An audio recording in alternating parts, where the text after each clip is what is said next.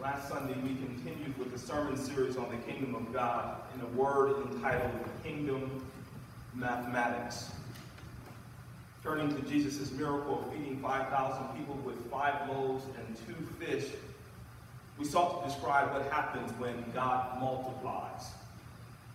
Our main point was that when we place the little that we have in the Master's hand, God blesses it to become much. Little becomes much, the songwriter said, when you place it in the Master's hand. The little becomes so much, in fact, that all the hungry are filled. Indeed, when God is finished multiplying, there are leftover fragments, and leftovers, we learn, have value. Today, I would have us consider when God does addition. Addition, along with multiplication, subtraction, and division, is one of the 4 basic operations of arithmetic.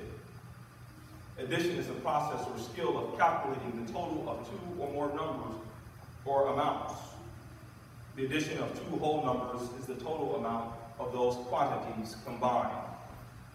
Performing addition is one of the simplest numerical tasks. In fact, addition of very small numbers is accessible to even toddlers.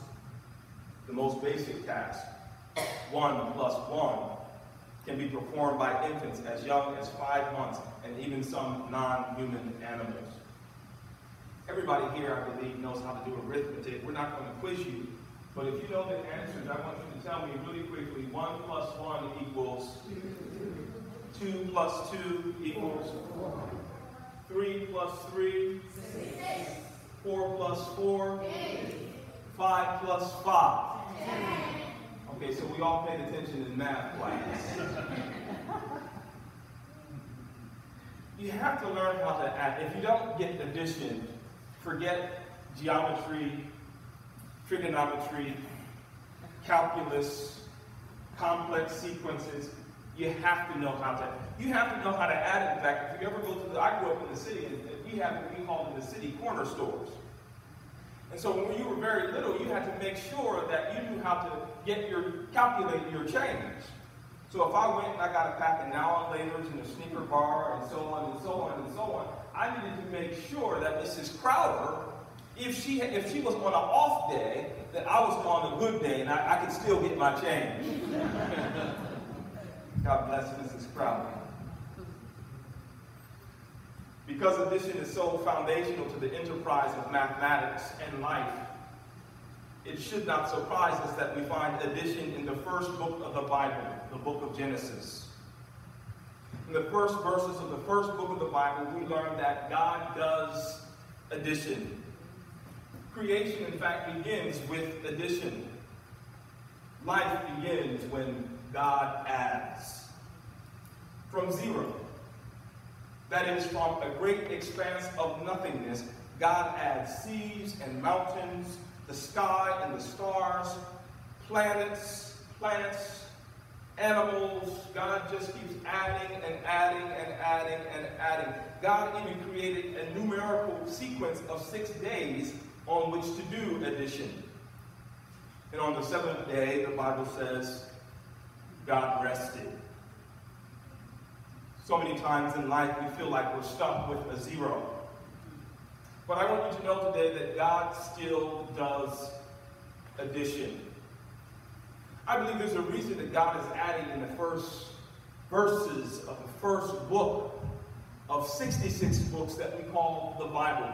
God never wants us to forget that God is in the business of addition. And it's very important because a lot of times we feel like we're in some kind of minus game. Yes? You ever been there before?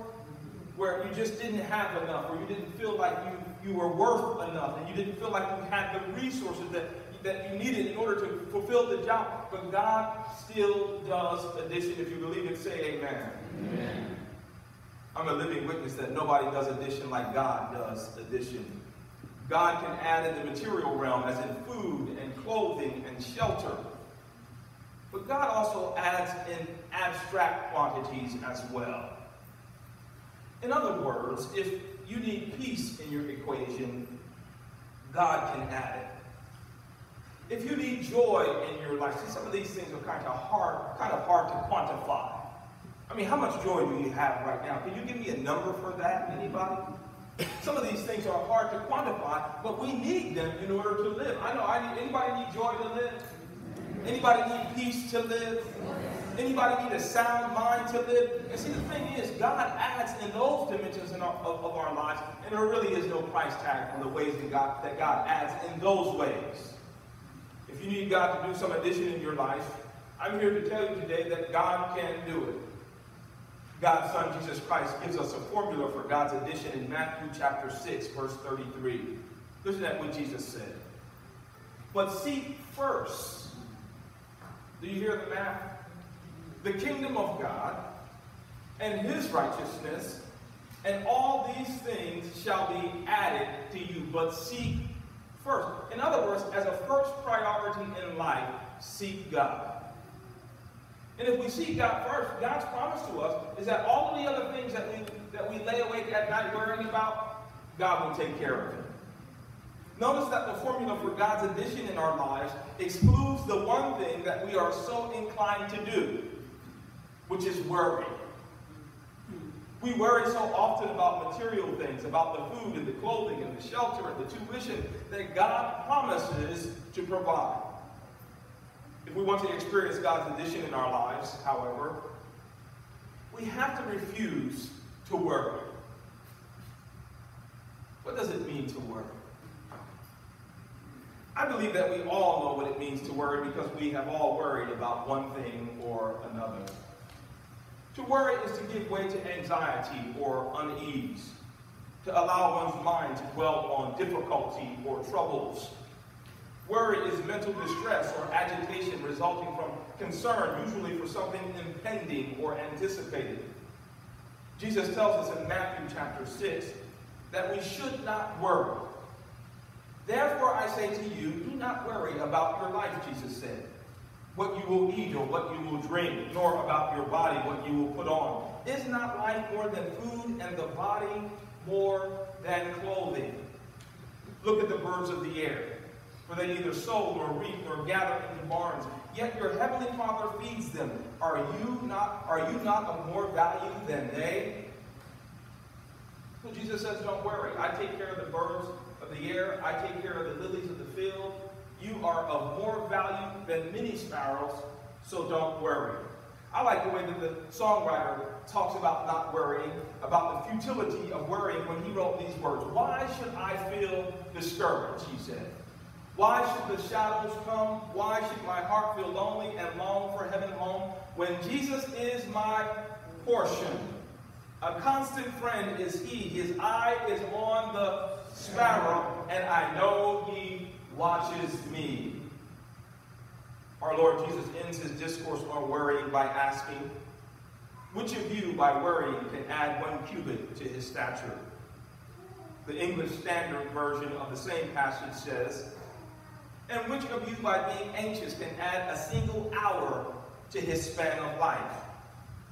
The suggestion is that worrying will not lead to addition. Instead, worrying will inevitably lead to subtraction in one form or another. Studies on the negative effects of worrying are well documented. Recent studies conclude that worrying can affect the body in ways that may surprise you. When worrying becomes excessive, it can lead to feelings of high anxiety and even cause you to be physically ill. There is truth to the phrases, worried sick and worried to death. The problem occurs when fight or flight is triggered daily by excessive worry and anxiety. I want you to listen to me very carefully. The fight or flight response causes the body's sympathetic nervous system to release stress hormones such as cortisol. These hormones can boost blood sugar levels and triglycerides that can be used by the body for fuel. When the excessive fuel in the body isn't used for physical activities, the chronic anxiety and outpouring of stress hormones can have serious physical consequences. Now, in other words, when you're stressed out, there's something building up. Can I put it in layman terms? When you're stressed out like that, your body is producing hormones that if you don't use them will have negative consequences for your body. Are you listening to me? So you're stressed out and you're not even going to the gym. Somebody's going to get this one. You're stressed out and you're not doing it, and then, it's just working, and it's working in your body. It's working in your body, and it's having a negative consequence on you. And here's some of the negative consequences. Suppression of the immune system, digestive disorders, muscle tension, short-term memory loss, premature coronary artery disease, and heart attack. All of this happens if we worry. Now this is very serious. There's a reason that Jesus tells us don't worry. It goes beyond the spiritual dimension of not worrying to include even your own health, even your own life. Worrying inevitably leads to subtraction. But God wills to do addition in our lives. Yes? Worrying undermines God's formula for addition. Why? Because worrying is a manifestation of fear. Fear has no place in the formula for God's addition. The Bible says, "For God has not given us a spirit of fear, but of power and of love and of a sound mind." In other words, fear is not one of the variables in God's equation for your life. It has no place. There's no place for fear in your life. Are you understanding? Because God does not give that to us. God is not giving fear to us as one of the variables that we should be using in the equation of life. He gives us power, God gives us love, and God gives us a sound mind. That's everything that we need for addition. Yes? So what we have to do now, and this word is just not for you today, this word is also for me, is that we have to stop worrying. We just gotta, and so you said, well, how do you do that? How do you stop worrying? I mean, I've been worrying some of us have been worrying our whole lives. How do you shut it off? How do you stop worrying about the bills, and the tuition, and the car, and this, and that, and this, and that? You know, one of the ways I think that we can do it, and this is really good for me, when we begin to start worrying, you know what we should start doing? We should start praying. As soon as we're flooded with worry, you know, it is no problem when we begin to worry to just utter a prayer, yes? Because we have to have something to combat the worry that seeks to overwhelm us every single day of our lives, yes? Worry, if you're going to worry about something today, and guess what, tomorrow's going to come and you're going to worry about probably the same thing on tomorrow, yes? Now here's the thing about worry. Oftentimes we worry about things that never happen. We worry and ruminate and ruminate and ruminate. God has already fixed the thing that you're worrying about, and so you wasted 2 weeks worrying about what God fixed before the world began. Don't worry. God cares for you. And God does not want me to live in a perpetual state of worry. Now, there's another reason that worry is, in some sense, God is just not saying don't worry just because, but I think when we worry is a manifestation of our doubt. Worrying says we don't believe God, you can fix it. Worrying says that God, I don't think you can get me out of this one. Worry says that God, you know, the disciples were worried. After Jesus was crucified, the disciples who had watched Jesus do all of these wonderful miracles for 3 years, had learned all of his teachings on the kingdom of God. They saw Jesus raise Lazarus from the dead. They saw Jesus raise the widows from Nain's son from the dead. They saw Jesus do miracle after miracle after miracle. And after Jesus was crucified, they locked themselves in a room and they worried. They were so afraid they did not even want to go outside. Why should we worry? Jesus shows up in the midst of their worry, and he breathes on them, and he gives them what he already had given them. Power, yes? He said, receive the Holy Spirit. God gives us power, yes? And I believe that you have enough power, and I believe that we have enough power to combat the worry that comes to us every single day. We have the power. We've got the power. And what we've got to do is we've got to substitute another discipline for the discipline of worrying. Some of us worry so much we can actually call it a discipline. And what we've got to do is we've got to substitute real disciplines that God gives us for the act of worrying, yes? So when you worry, worry a lot of times, it's not about what you're saying, it's in your mind. If you're like me, you worry in your mind. You don't even talk about it, but you worry, and it wears on you, and it wears on you. and you worry and you worry. So if you worry, when you begin to worry, listen to me. Don't go to Netflix. Go pray. Don't watch college football, and that's a hard one for me. Pray. Sing a song. Yes. Read the Bible. Or another thing that you can do, the Bible says, be anxious for nothing. Did y'all hear me? The scripture says, be anxious for nothing, but in everything by prayer and supplication, make your requests be made known to God, and the peace of God that surpasses all understanding will guard your hearts and minds through Christ Jesus. Sometimes all we've got to do is think about the positive, yes? So when you're bombarded with the negative, think about the positive. When you're bombarded and the enemy comes to you and says, you're not going to make it, you're not going to get out of this, but say, I'm going to make it because I can do all things through Christ who strengthens me. When the enemy comes to you and says, you'll never get around this one, you say, I'm more than a conqueror through Christ Jesus. Yes. Now this is very good for somebody, because somebody here today is worried about something, and the worry is starting to gnaw at you in such a way that it's not even good for your health. I don't know who I'm talking to, but you've got to let that thing go now. This time, it's part of this for me. You've got to let it go. Worrying. Jesus told his disciples, don't worry, because if they worry, they could never live into their discipleship. They could never do what God commanded them to do, worrying. They could never go into all the world and preach the gospel to every creature worrying. They had to let it go because they could never live into their destiny worrying. Worrying is so powerful that it has the power to derail us of our destiny. Because the time that you're spending worrying, you should be doing something positive and constructive, but you're worrying, yes? And the worrying leads to fatigue. And you want to do the positive thing, but you don't have the energy to do the positive thing because the worrying has tired you out so much that you don't have anything left. Worrying has the power to derail us of our destiny, so Jesus says, don't worry. Don't do it. Don't do it. Don't do it. I care for the sparrow. I care for you. Do not worry. That's what I'm almost done. I'm almost done, because the message for somebody is just don't worry anymore. God's got it covered.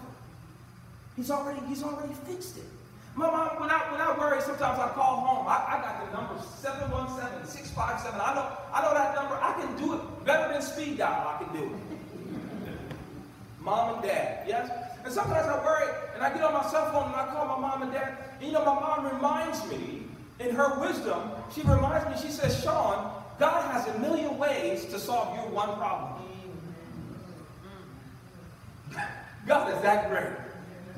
God is that omnipotent. He's that great. That God, and I'm sitting down thinking about all of the ways that I can fix this. And normally, on a good day, I can only come up with about 3. And my mom told me, Shawn, God has more than a million ways to fix your one problem. And what God often does is he fixes the problem, but it wasn't how I was going to fix it. See, because God has all of the variables, yes? God knows the end from the beginning. God's mercy. He's from everlasting to everlasting. God is the one who is, who was, and who is to come. So God's got it all covered. And what I want you to do today, when you leave these doors today, I want you to leave these doors, but your worry is not going with you. Well, I don't care how serious the problem is. I don't want you to take it with you. And this is the reason I don't want you to take it with you. I don't want you to take worry with you because you're a child of God.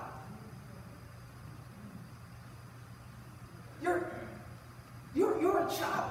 I mean, that's a huge revelation that we are God's children, yes? Jesus said, you're a parent. I'm paraphrasing. He says, you're a parent, and you know how to give good gifts to your children. Yes? How much more will I give good gifts to those who ask? You're God's child. And God does not want you to be bogged down with worry, and you are God's. Now, if you didn't get the revelation when I said you are God's child, it may be because we don't understand who God is. Now, let me spend a little bit of time on who God is, and then I'm going to take my seat. If you're worried today, I want to tell you that God is bigger than your problem.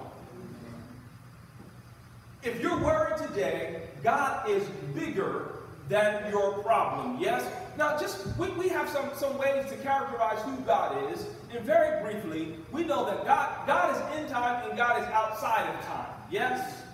So I know that we have 24 hours in a day, and we've got this thing all broken down and daylight savings time and all of this wonderful stuff that we have. But God functions on another plane, yes? Have you ever been in a situation and you didn't have enough time? I was there in college. I didn't have enough time to write the paper, but somehow I wrote the paper. Are you following me? The measurement on the clock would not give me the space that I needed to create what I needed to create, but by God's grace, you met the deadline. Yes. God is omnipotent, all powerful, all knowing, eternal. God's got it all fixed. Now, what God wants you to do when you leave here today is make a commitment to trust God for your situation. And you say, God, I'm going to trust you. It could be a health situation, a child, a family situation, a relationship situation, a money situation, whatever it is. I want you to trust God and know that God will supply all of your needs according to his riches in glory, that God's already got it covered. Now, when you live like that, when you live in trust and confidence, what you do is you boost God. If it's possible, you boost God's ego.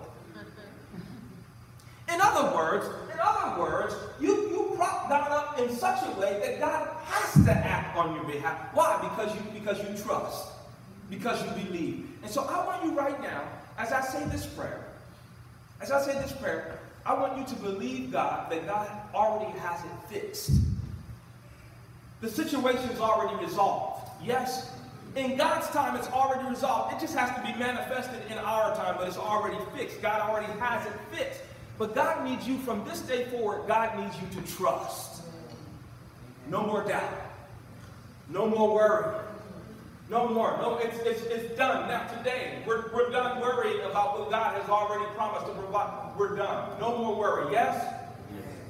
And my promise to you is that God will come through. And when God comes through, it may not be in your time. Sometimes we miss God's blessing in our lives because we're thinking, God, you should have already done it. God, I expected you to fix this by last Thursday.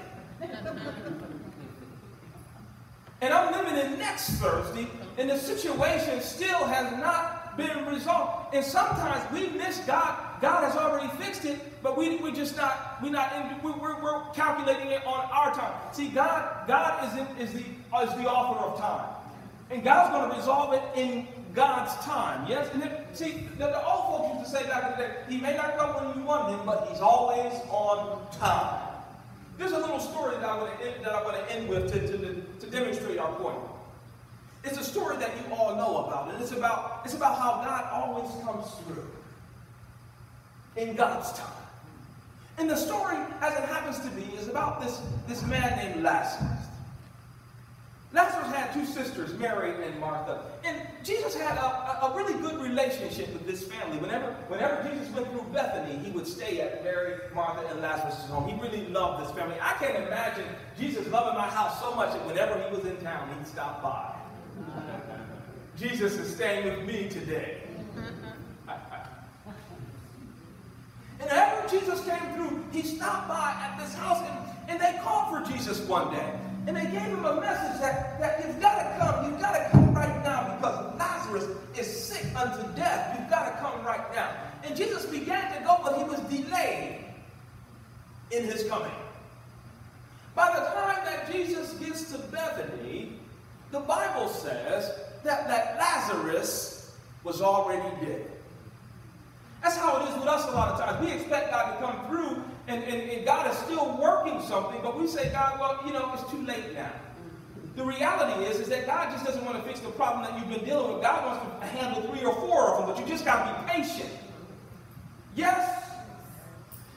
They sent word to Jesus, and Jesus, one of the sisters of Lazarus says to Jesus, Jesus, essentially, I'm glad you're here, but it's too late. She says to Jesus, if you had come when we called for you, this would not have happened. In other words, if you would have accommodated my time schedule, this would have never happened. Lazarus is dead. In fact, Lazarus has been dead for 4 days now. The stench of death has already filled the tomb. It's too late. How many of us are living in the reality of too late? It's already disrupted now. It's already, the program is corrupt now. There's nothing else that can be done. You're too late. And Jesus says, well, take me to the tomb. Take me to the tomb. I know he's been dead for 4 days, but I am resurrection. I am the life. The one that believes in me, though he were dead, yet shall he live.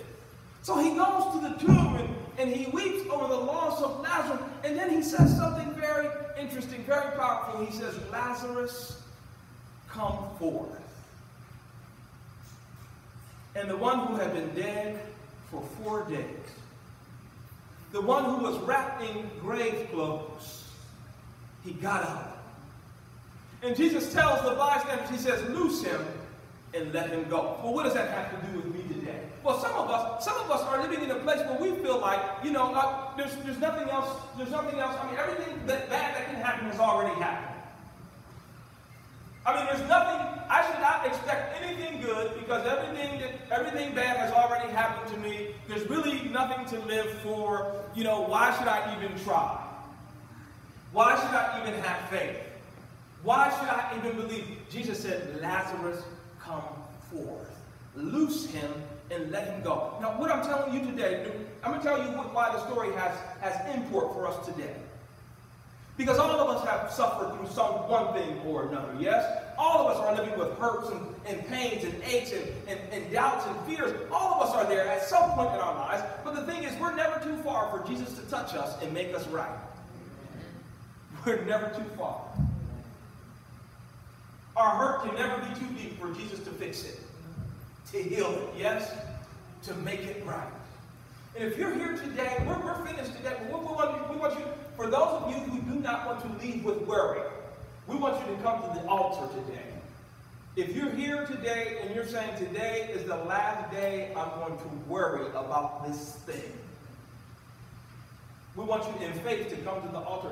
And we're going to pray. Now, when you face that altar, your faith, do you see that cross? Your problem was handled on the cross 2,000 years. It's already been handled. It's already been handled. You've got to activate your faith so that God can do what you need God to do. Yes? So I want you to come to the altar now. Those of you who want to kneel, you can kneel. If you can't kneel, just stand. But we want you to come to the altar, and whatever it is that you've been worrying about, we want you to bring it with you. And we're going to pray, and we believe that when you leave, that you're going to leave whatever is already on the cross. And that this week for you is going to be a different week. I want this to be a worry-free week. Now, it's going to be hard. It's going to be hard. When you make a commitment not to worry, the devil hears your commitment too. So somebody's going to go to the grocery store after church. You're minding your business. You're on a little high. You feel real great and you feel real positive. And you're going to see something in the grocery store that's going to remind you of what you were worrying about. In aisle number 3.